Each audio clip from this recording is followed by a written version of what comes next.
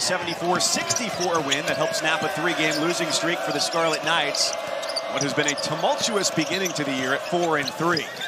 And with the mismatch there, it's an easy lay-in for Amori. Getting dribble penetration and dropping it off for Cliff Amori. That's two big-time possessions in a row. Three-pointer cashed in for Coleman Hawkins. And the rebound belongs to Omar Payne, who's come in off the bench for Illinois. As Cockburn has taken a seat, as well as Hawkins. Right back the other way. And into the action to Monte Williams. When Illinois and Rutgers get together, it's a war. It can be a grinder, and so far that's what we've had. Plummer fakes his way into a good shot and knocks it down.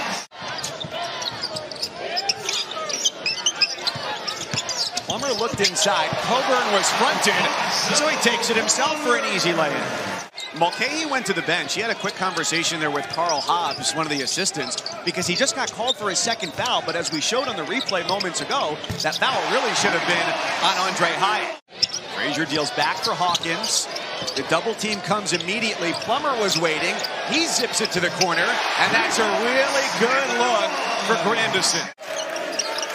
And Robbie, his touches here in the first 10 minutes have probably been lower than they'd like. Can't argue with the score. Jacob Grandison, who's now 7 of his last 11 from 3, just drills it. And Cockburn goes up right over the top of Harper for the alley-oop. 10 seconds on the shot clock. Frazier says, why not? Cockburn, one dribble, and 2. Illinois without Andre Curbelo once again, but also Paul Mulcahy stricken with 2 fouls, and he's come back into the game out of this timeout. Yet the three-point barrage continues from Illinois. It doesn't feel like Rutgers is getting anything out of their offense. As well as they executed against Clemson, it's been a struggle here. Grandison with an open look from the corner. Did a great job defending in one-on-one situations here tonight. Mulcahy drives and is rejected by Payne. Shot clock violation. He doesn't even have to touch the ball, which is really dangerous when your best player doesn't need to get a look because everybody else is playing so well. Gonzalez, Agee, and Answer at the other end. Throughout several Illinois possessions. Now, most of those have ended in made shots, sometimes three-pointers, but certainly understand. Now as they get him the ball, it's the easiest make of the night. With the missed games earlier this year from the NCAA suspension. Hawkins faces a rejection in turn, as he's done to several Scarlet Knights. It's off of Illinois, and Rutgers ball with 1:02.5.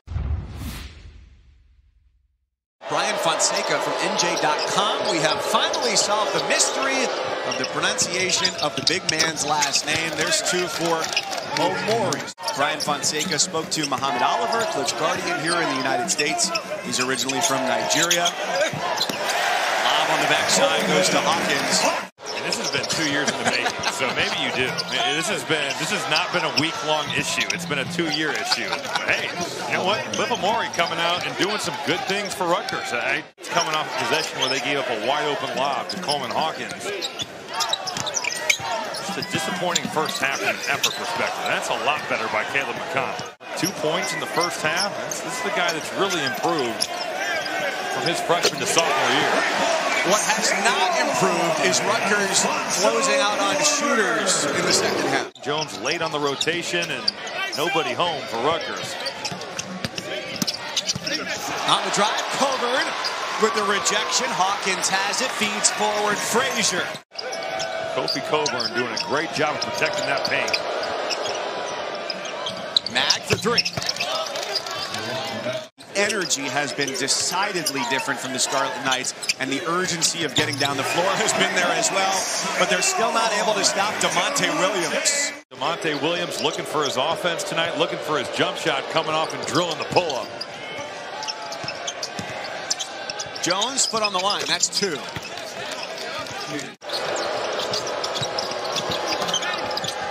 Okay, he got all the way to the basket. Oh my goodness! Amori just stretched out. That was like a Space Jam stretch right there. Wide open look. Frazier cans it.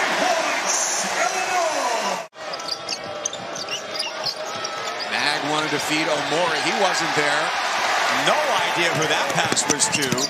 So he was a problem for me. I really struggled with when Chester Frazier was on the floor defensively. Bruce Weber, a big fan of yours, said after the game, we just thought that Robbie was the key to them, but Chester's our best defender.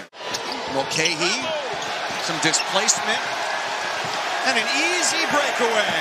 Plummer with the left hand.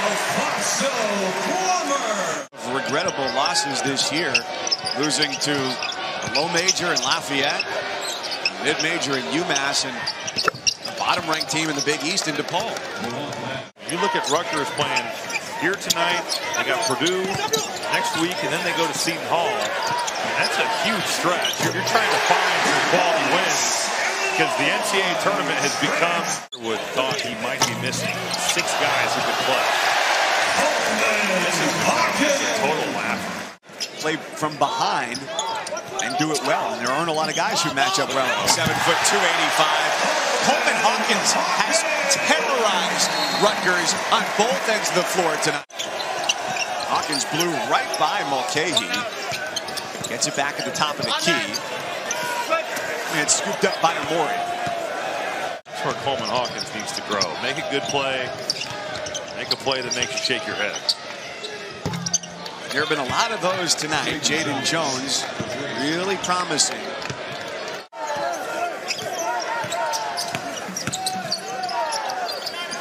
I don't know if you're a math guy, Robbie. We both know that's 3 more there for Plummer. At times, the help defense hasn't been there at all.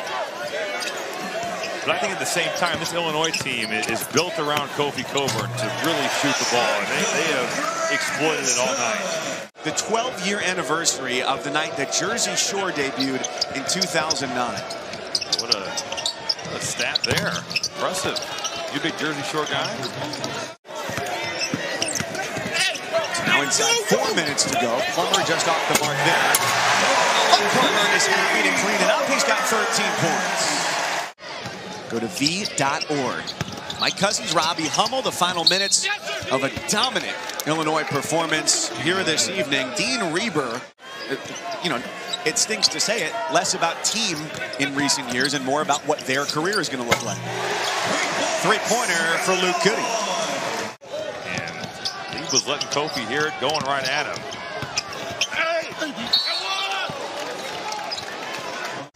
And this wasn't so much a talent disparity, just as much as it was energy, enthusiasm, and effort. No, and I think maybe a little bit of a lack of knowing the scouting report, poor execution. Ben Bosman's Verdon, Coleman Hawkins, the front court of Illinois has dominated Rutgers. And it's numbers for Illinois. 86-51. This game was close at 8-7. And then never again. Illinois will improve to 6-2. And Rutgers is back to 500 at 4-4.